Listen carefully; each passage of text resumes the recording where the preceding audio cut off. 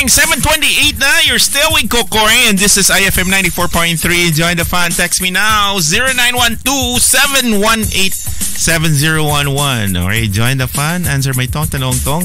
And in a little while, pagida, para sa papako na makaulugot, may question man ko for 200 pesos. Subantayan. Okay, settle down everybody, little kids. Ma-witty story na ta. Wow. Attention, please. Once upon a time, there was this guy or this man or young man named Amit. Okay, Amit was a truly very innocent and humble. Innocent and humble. And he was a shy, very shy gidya, though he was shy as a bao gid yan. Mahuluyon gid katama si Amit, and at some point he was invited over for dinner. So gin-invite sa nga dinner by his elder brother. Gin-invite sa. So si Amit left home after breakfast. Excited sa. So after sang breakfast niya, he left home and made a long journey to a different village kundi naka-base ang iyang brother. So he made a long journey to a different village to meet his relatives, his in-law, and his brother or his sister-in-law and his brother. So after many months, the brothers got together. And sa kalawig-lawig ng wala sa nagkita ay pila na ka months. So many months. So the brother got together and nagkita ay manggid sila. They sat right down to chat. Istoryas la. Chit-chat. And they were having a good time. Nabi, ito hidlawan na. Istoryahan na. So they were having a good time. And syempre pamangkot si brother. Yeah, how are you, Amit? So ask the brother, how are you? Kamusta ka na? So si Shy Amit, mahuluyon katama. Shy Amit, look down, inamlang gadoko. So look down and softly replied. Though hindi siya magtikab, baka hinay-hinay sang iyang sabat. So niya, I am doing fine, brother. I'm doing fine. Mahuluyon. So gina pa pang, so kamusta ka na? So nag-reply man sa tuod, pero gadoko-doko lang, I'm doing fine, brother. So mangkot yaman niya, brother, ikaw ya, how are you doing? Kaya mahuluyon gid do, hindi magtikab. So their conversation was interrupted by the sister-in-law, okay? Amit's sister-in-law, who said, ginambalan siya, Amit, would you wish to ambala siya, Amit, would you wish a cup of tea or coffee? Ano gusto mo? Syempre, muluyon. Shy Amit was keen to have something, though bao gani. So he really wanted to drink a cup of tea. Gusto yagid. Gatakam-takam gid siya. He really wanted to drink a cup of tea but couldn't say yes. Imagine na, mabangkot sa tima, anoy mo, coffee or tea? Gusto yaman tani manginom pero hindi siya katikab nga, dumambal, hindi siya kabal, yes. So he really wanted to drink a cup of tea but he couldn't say yes. So instead, he said, anong balya? No, thank you. Mauluyon. Imbis nga yes na tani, ang balya lang, hindi, okay lang, salamat. So after a short time, dinner was served. Ari naman niya po na. Siyempre ang sister-in-law ni Amit, Amit's sister-in-law was really a good cook. Nami magluto expert gidya.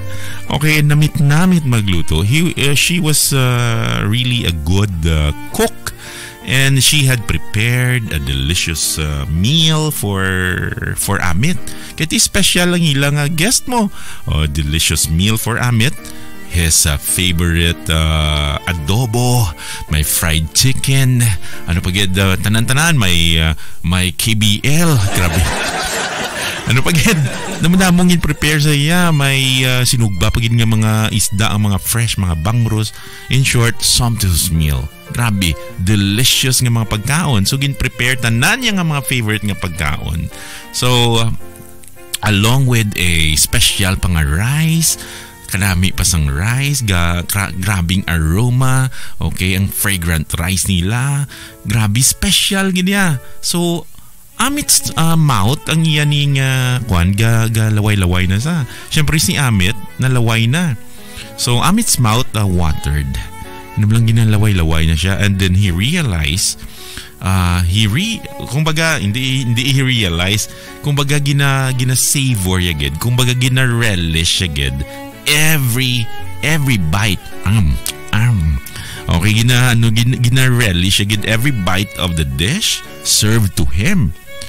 And syempre, sangga namit na kaon niya, he wanted a second helping. Gusto niya pagitan ni second serving pagid. Si Amit syempre mahuluyon, he wanted a second helping. Pero he thought niya gapaminsar sa hambal niya, how do I ask for another helping? Paano ko ni ka pangayo liwat man? Amo nang gina problema niya, it would look so odd daw na anuman, daw ka awkward man daw ka huluya man nga magambal ko nga mangayo pa ko liwat. So syempre Amit's sister-in-law, ang iyang sister-in-law, sang nakita siya nga daw wala na siya sang food sa iyabe, in due course, offered a second helping. Ginhambalan sa, you want some? You want more? Pero Amit was so shy. Hambalan na siya nga, you want more? So ini siya, kay mahuluyon, Amit was so shy that he couldn't ask for more. Siyempre, why kambal? Yes. Hipos lang, he couldn't ask for more. Though he was dying to have more food. Misan naglaway-lawag siya, misan nagaraguok niya dyan. He was dying to have more food, pero nagambal siya. No. Soon, everyone took their second helping. Ang mga upo dyan sa table, nag-second helping na ya, and finished their meal.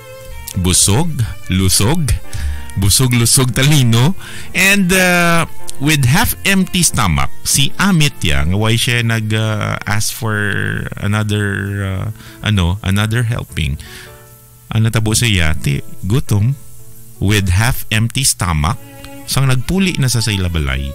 Amit made the long journey back home nga gutom. Tom Jones. That's the end of the story. Wow. Okay. Why I'm sharing this? Nga danda mo subong party, hindi ka mo mahuya-huya. Don't huya. Kung magkaon, may pagkaon-kaon. Or hindi ka mo mahuya pala Rio, lang ka mo na bisita. I'm telling you. Okay, promise. Okay. Hindi lang sa pagkaon pero ang moral of the story, I think never be so shy that you do not ask for what you need. O hindi magkahuya. If you need something, please ask. If you want something, please ask. Gamitan mo ba? Don't huya kay nga hindi ka na mapatay. Kung mahuya ka, mapatay ka. Mapatay ka sa ano? Sa gutom. So don't huya. Okay? So never be so shy that you do not ask for what you need. Alright, so if you like the story tonight, simple lang story tonight, share your reaction now sa text line. I want you to comment. Send it sa text line 0912-718-7011. Merry Christmas!